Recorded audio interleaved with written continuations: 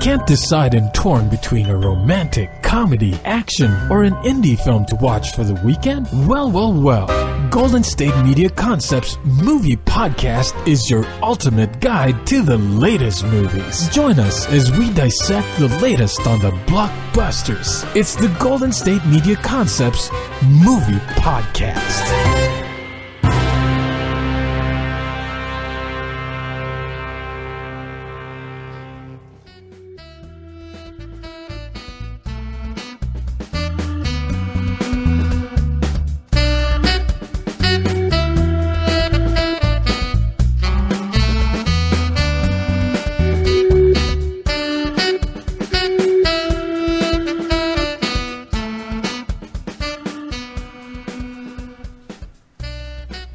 Hello and welcome to the GSMC Movies Podcast, brought to you by the GSMC Podcast Network.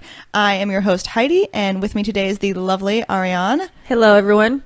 And today we are talking about Netflix movies, specifically Netflix originals, and we'll be starting off our episode talking about Oscar-winning Netflix originals, and then we're going to be ending with the ever-so-popular Netflix original To All the Boys I've Loved Before. So I love Netflix. Netflix is amazing.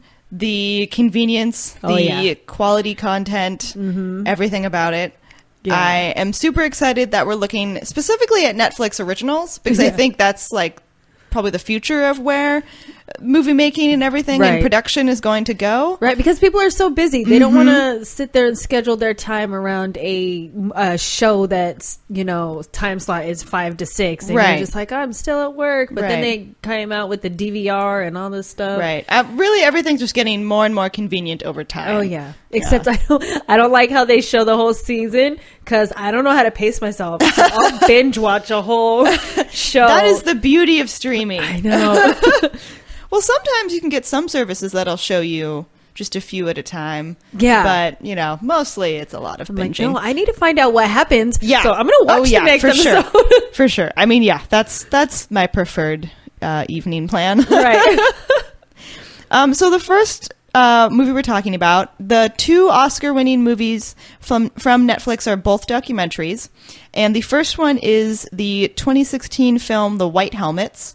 And this was directed by Orlando von Insedel. Yeah, that's what I want to say. Yeah. And this is, it won for Best Documentary Short Subject, and that was at the Academy Awards in, I believe, 2017.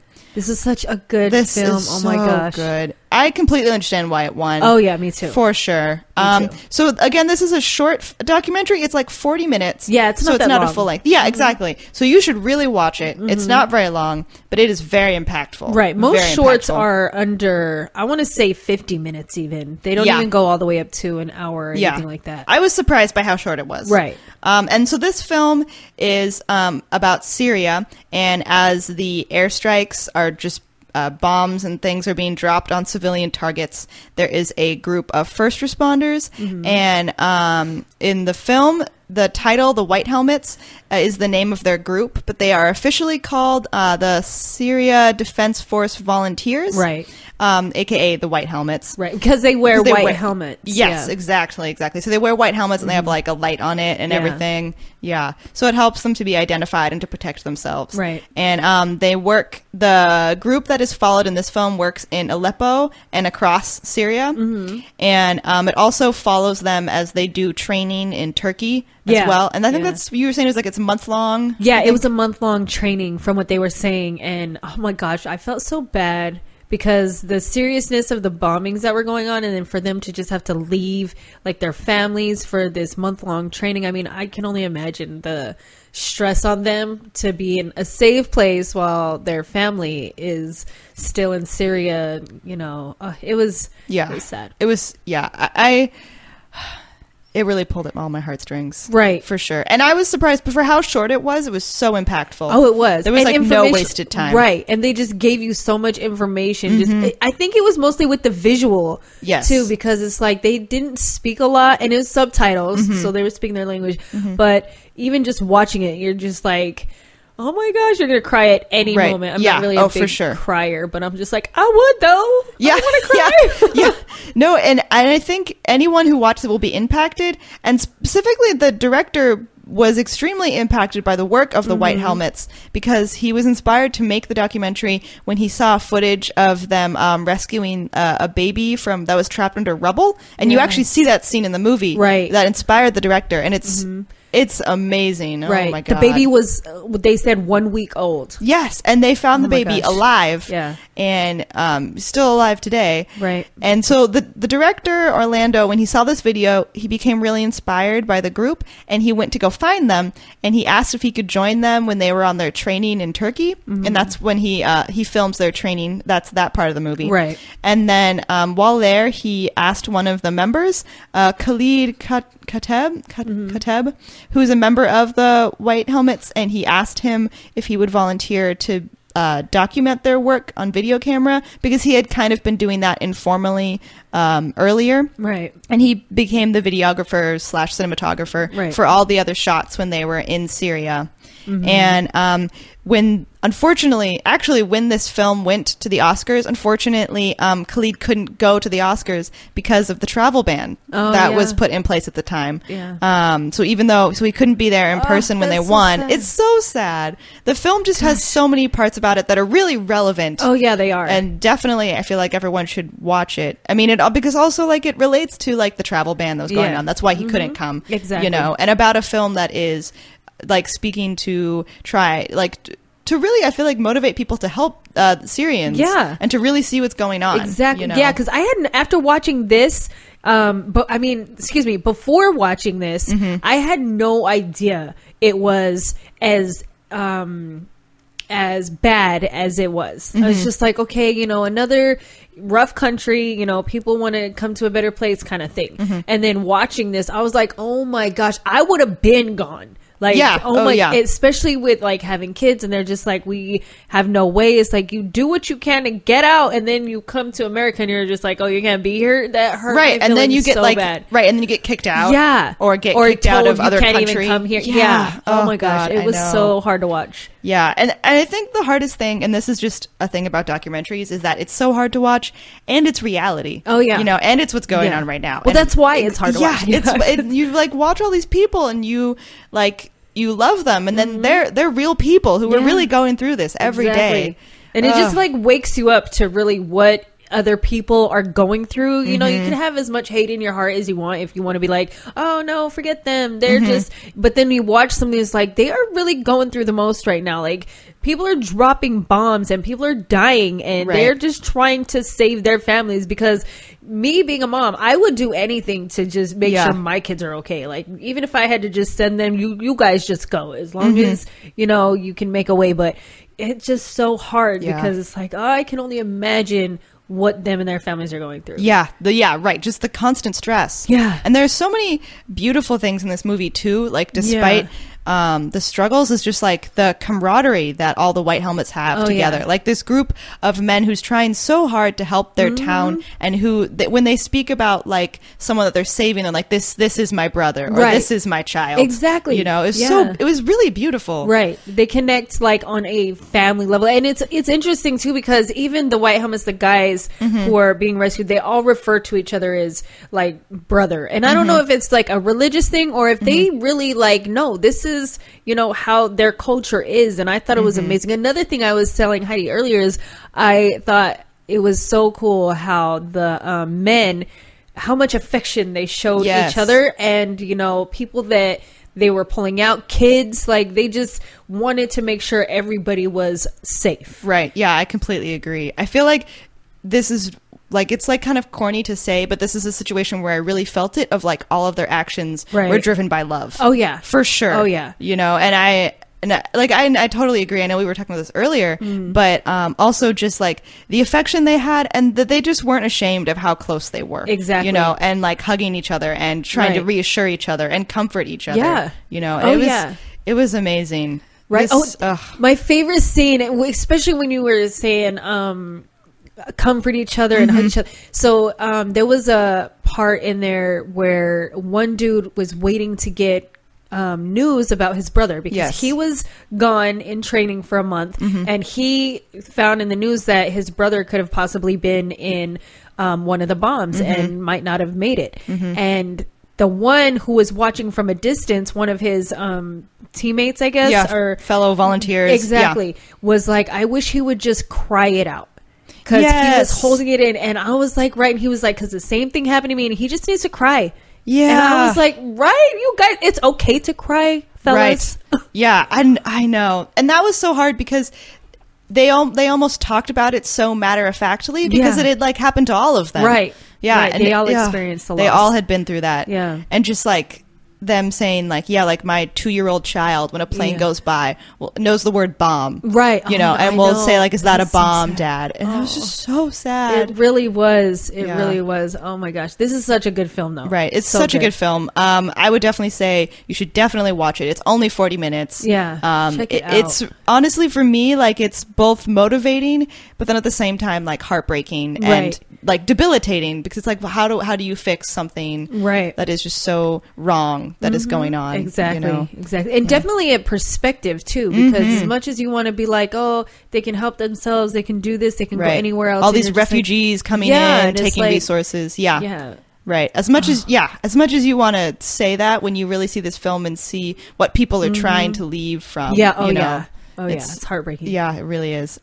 Also, another news related to this, in December of 2016, George Clooney announced that he was in the early stages of developing a feature-length film based on the documentary. Oh, okay. So I don't think his film would be a documentary. I think it would be more fiction, but based off of what's going on and some of the documentary things they talk about. And I think that would be a great film. Definitely something that would be very moving. Oh, yeah. For sure. Oh, yeah. Yeah, so we wish George Clooney the best in that, and I'll be excited to see it. Oh, yeah, and, me too. Yeah, you guys should definitely go see this. Bring a box of tissues. Oh, for sure. Yeah, no, hunker down, sit on your couch, wrap yourself in a blanket, get some tissues, you know, some hot tea or cocoa or something, and just kind of cry it out. Don't be ashamed. Don't. Just cry. Hug your neighbor. I know. So the next film we want to talk about is also a Netflix original Oscar winner. And I just want to briefly mention it before we go on break. But you guys might have heard of it. It's called Icarus. Oh my gosh. And it is a 2017 documentary directed by Brian Fogel. And in the Academy Awards, let's see, it won Best Documentary Feature Length, so not the short length, and I think it won in 2017 or 2018. I think it was 2018 because it was made later in 20. No, it was 2017. We haven't had. Have we had Oscars yet? I don't know. See, now I feel out of the loop. I feel really out of loop for all award season. But it won an Academy Award in the 90th Academy Award for Best Documentary Feature. Right. And we will take a break, and then we will continue talking about Icarus. Want to know the latest and hottest music hitting the airwaves? Don't be left out. Listen to the Golden State Media Concepts Music Podcast. Keith keeps you on the loop with everything you need to know from pop, rock, hip-hop, and the top 40. And we'll throw in news of your favorite artists, concert and tour dates, and so much more. Listen no further, because this is the gold standard in music podcast.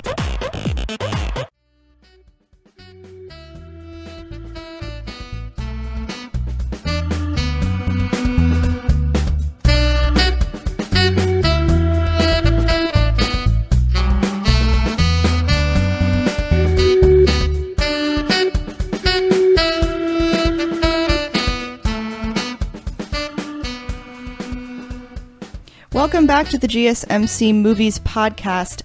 So we recently, before the break, we were talking about the film Icarus, a Netflix original documentary, and we just want to clarify that it won Best Documentary Feature at the 90th Academy Awards, which was in 2018, in March.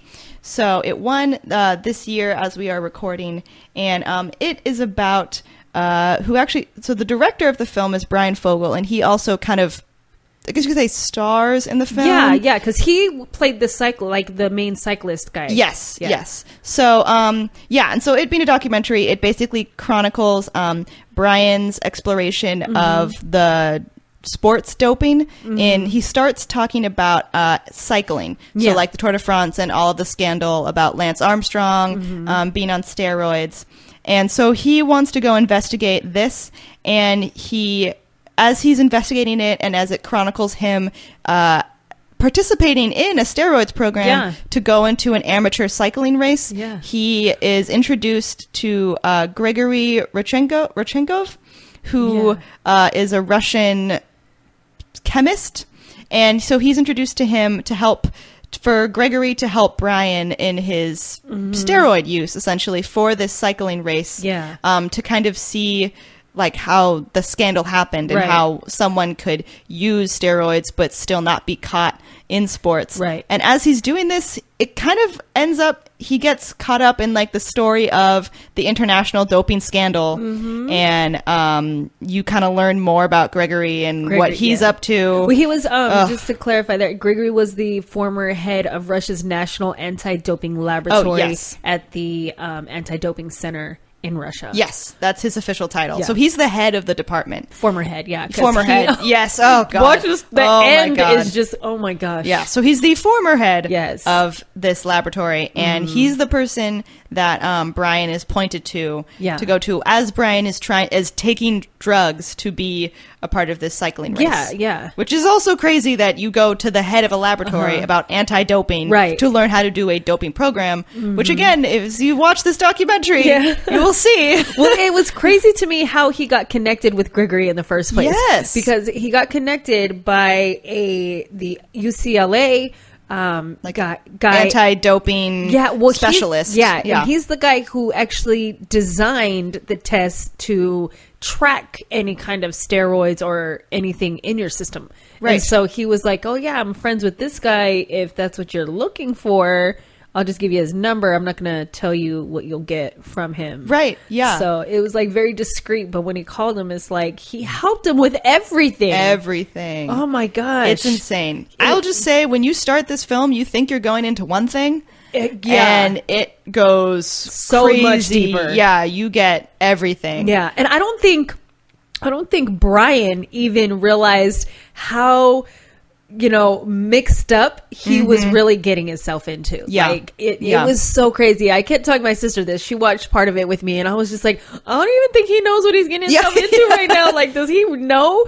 And then you could see the worry on Brian's face because while he's talking to Gregory, like, they show a lot of Skype chats between them, and it almost makes it seem like Gregory doesn't understand the depth of the situation he's in. Yeah, because he kind of just plays it off a lot. Right. He's just like, oh no, it's fine. He tells Brian everything. Yeah.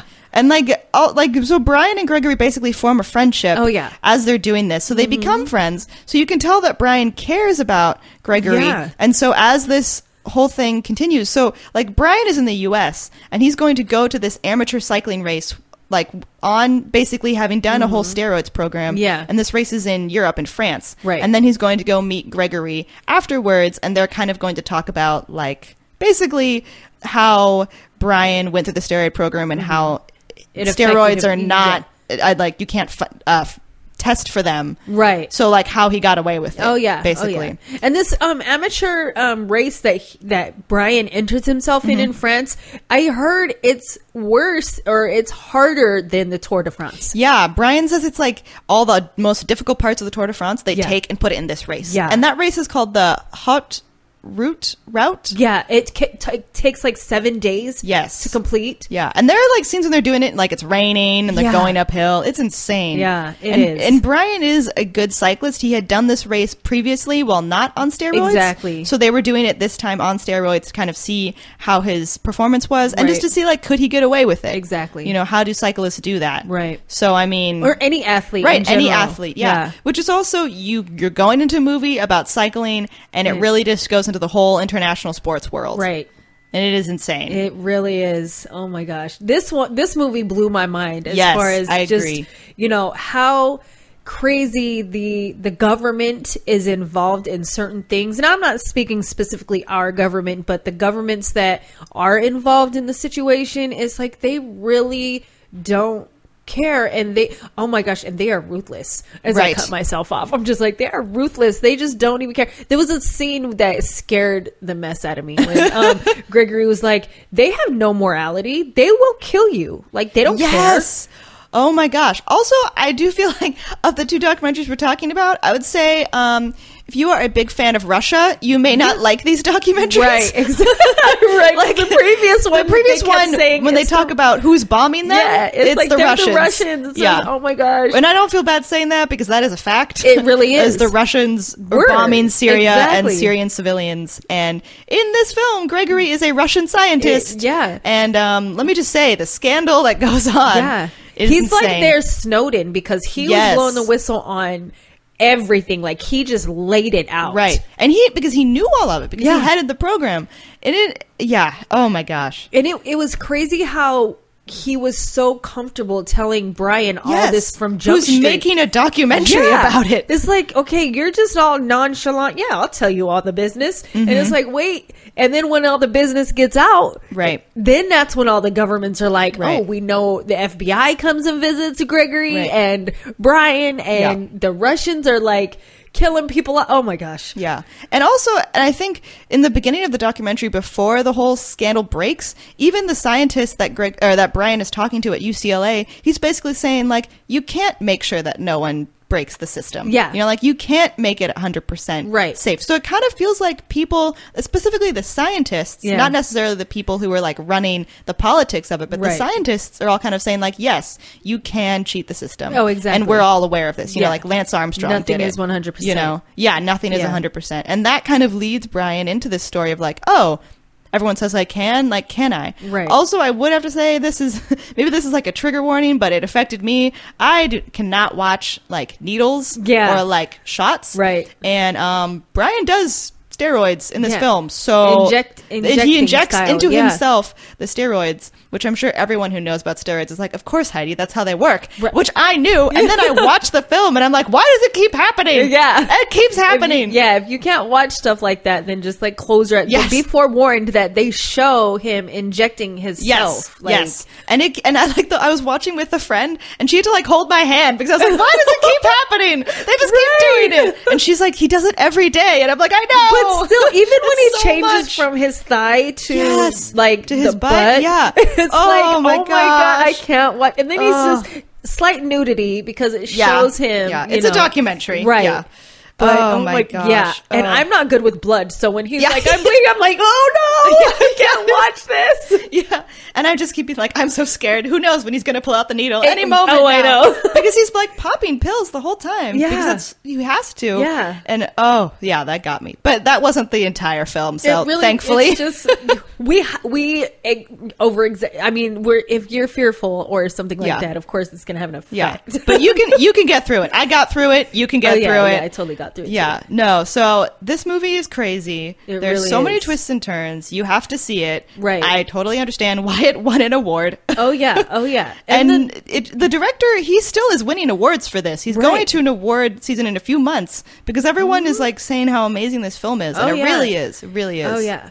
And it's interesting to me how, you know, of course it's a documentary and it's all real. Mm-hmm. You know what I mean? And sometimes it kind of makes you you don't really feel like that's really what's going on until it starts to talk about like, oh, well, the FBI is involved and they're Right. doing this. And then they like blur people's faces out Yeah. and change their voices. And then the depth of Gregory's like concern, like he had to leave his wife and kids. Yeah. And oh my gosh, I felt so bad for her. Right. I was like, oh my gosh, like, your Yeah. husband is gone Yeah. now. Like, not dead, but Yeah. he's no, gone. like how deep the rabbit hole goes. Yeah. Like you really don't know. You It's really crazy. Oh, you should really watch it. Yeah. Again, this is another film where maybe you curl up with a blanket and Right. a warm beverage and just like you have to strap in for the ride. Yeah. Because it is crazy. Or don't have a warm beverage because I wanted to throw stuff. I was like, are you serious? yeah. Have like a pencil you can break Yeah, nearby. exactly. But I loved this show. I really like documentaries. So, Yeah. I don't know. I just Yeah. like learning about things and what's going on. So this was like one of my favorites. Oh, I agree. Yeah, we should watch more documentaries. Oh, yeah, it was let's great. do. It was Let's so do. great. Okay, so we're going to take another break, and then we're going to be talking about our final film, To All the Boys I've Loved Before. Tired of searching the vast jungle of podcasts? Now listen close and hear this out. There's a podcast network that covers just about everything that you've been searching. Hey! The Golden State Media Concepts Podcast Network is here. Nothing less than a podcast bliss with endless hours of podcast coverage. From news, sports, music, fashion, cooking, entertainment, fantasy, football, and so much more. So stop lurking around and go straight out to the Golden State Media Concepts Podcast Network. Guaranteed to fill that podcast itch. Whatever it may be. Visit us at www.gsmcpodcast.com. Follow us on Facebook and Twitter, and download us on iTunes, SoundCloud, and Google Play.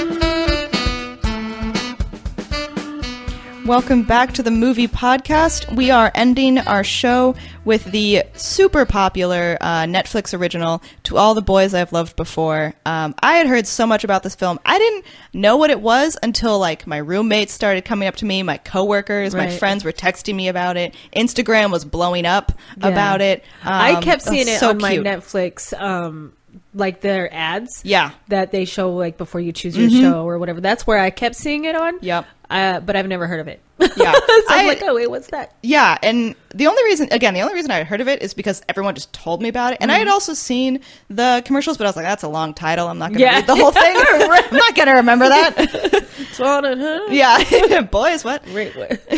But it's based off of a novel by Jenny Han, and it's directed by Susan Johnson. It is about a high school junior, Laura Jean Covey, and she writes love letters to all the boys that she falls passionately in love with, but then she hides them all away and never shows anyone, and basically like keeping all of her romances in just the fantasy realm, like just in her dreams. But then one day these letters get out, and everything just becomes a horrifying reality for her. Oh my god. So wait, she like actually fell in love with, or just had strong feelings? Strong feelings. I mean... You could say she kind of falls in love with like one of them. Like she writes them when she's also very young. She wrote like the first one in like middle school, like a camp crush. Oh yeah. Okay. And so she like wrote a letter to like this guy, but never sent it and kept it. And then the last one that she writes a letter for is kind of the boy that she says she really did love. But it's complicated because that's the boy that dates her sister. Whoa. Yeah. So then she's like, no one can ever read these. Yeah. But then the letters get out. Oh no. Yeah. So the craziness that ensues, it's kind of like, it really is every like young girl's like nightmare. Yeah. So I would say this is solidly in the genre of young adult romance. Right. And I thought it was really cute. I would definitely say there were so many moments where I was like, that was like such a cute little detail that they kind of put in. And Laura Jean is really cute. I also think her style is really adorable. Actually, when I was looking into this, as I've said before, it's super popular. Like, I found this like article that was like, I dressed in her outfits every day for like a month or something. Go ahead. I was like, man, people are super into this. Yeah. So it stars Lana Condor, who plays Laura, and then Noah Centineo, who plays the other like love interest, Peter. Okay. And this is the final one? The final love interest? Yeah, like the the brother-in-law I guess to be, you would maybe? say not that one. She kind of writes 2 letters that are like high school crushes. Oh, okay. And the one is the boy who is dating her sister. And then the other one is like her crush kind of also in high school. Okay. So that's not weird. Yeah. So Noah Centineo, who plays Peter, is like the other letter she writes, the other boy, not her sister's boyfriend. And I would also say Lana Condor and Noah Centineo have become huge stars because of this movie. Oh, good. It's kind of like a breakout role for them, super popular. So good for them. My friend saw this movie like 4 times. Really? And she was like, you have to see it. Maybe I am like a cynic, like maybe I just have a cold heart. But I watched it and I was like, this is cute. but I would not watch this 4 times, nor do I think it's like super worth the hype. It is definitely young adult. So maybe not for me. You know, Heidi, obviously as a mature as a young, mature adult, maybe it's not for me. I would say there was for me at least, there were some parts that were like a little awkward, like maybe a few lines that were a little cringy, and like a few moments that I didn't quite believe with the acting. There's like a scene when the sisters are kind of fighting, like chasing each other. Then I was like, oh, that was kind of awkward. You weren't running at full speed. Like, that's kind of weird. Right. But other than that, I would say the whole idea of it and everything is really adorable. I also really enjoyed that the main character, Laura Jean, and her family. So she has 3 sisters, or there are 3 girls in the family. Oh, okay. And her mother is Asian, Korean, and then her father is white. And so I just think it's like, for me, that's like really adorable, that it's like relatable. And like, I really enjoyed seeing a young adult protagonist who's like of mixed Asian descent, right? Which I had never seen before. And so I feel like, oh, yay, young adult, way to be exactly modern, cultural, I guess. So exactly. They're not even modern. I mean, that's just relevant, but it's not like people haven't looked like that before. But I just think it was adorable that I could see someone who kind of like related to me on even the small screen. I thought it was great. And I just think it's cute. You know, I think teenagers would love it. Yeah, I think it's really adorable. So it's like a chick flick. Would you call it a chick flick? Yeah, I would say it's a chick flick. When another roommate of mine was walking past me as I was watching this, and she was like, "You haven't seen this yet?" And it was like her and her boyfriend, and they're like, "Yeah, you haven't seen it yet? It's so popular." And I'm like, everyone has seen it, right? Not just girls. Like, okay, so it's for everybody. Yeah, it's for everyone. I think it's cute. I would definitely suggest watching it if you're looking for like a romance. I would say this is a good one. Okay. And I would say like some of the struggles that Laura Jean faces are realistic and aren't just like, she doesn't end up at the end as a perfect person. I would say it's exactly, which is like a little more realistic. You know, like she's not a perfect person. The love interest isn't the perfect guy, right? But it's something that like she takes a leap of faith. You know, and I think like that's more realistic. You know, so I think that was very cute. And a good way to end it. Right. Side note, if you're going to write love notes and delete them after, don't keep them on paper so this doesn't happen to you. Well, part of the thing is that like she writes the address on the envelope. Oh, like she's going to really mail it out. Yeah, but that's actually part of the story, is that she writes the address and her sisters are like, you know, you're horrified, but we know that a part of you does want to send this. Yeah. Like a part of you doesn't just want to live in fantasy, you know? And I think that was a good part, you know? Right. You got to live out your dreams in reality. Exactly. If you choose not to send it and you don't want it to get taken, you know, out. Don't put it with the address, you know? Right. Yeah. You don't have to use fake names. Yeah. I don't know what you want to do with that. Yeah, fake names are good. Right. I write things down all the time and then I just keep them to myself, or like I'll put it in my notepad in my phone and then I'll be like, okay, I'll delete that. Right. Just immediately I got shred. it out. I'm done. You got to shred it like the Banksy painting. Exactly. Yes. Okay, so thank you guys so much for joining us on this Netflix Movies episode, and we hope you will tune in next time. You've been listening to the Golden State Media Concepts Movie Podcast, part of the Golden State Media Concepts Podcast Network. You can find this show and others like it at www.gsmcpodcast.com. Download our podcast on iTunes, Stitcher, SoundCloud, and Google Play. Just type in GSMC to find all the shows from the Golden State Media Concepts Podcast Network, from movies to music, from sports to entertainment, and even weird news. You can also follow us on Twitter and on Facebook. Thank you, and we hope you have enjoyed today's program.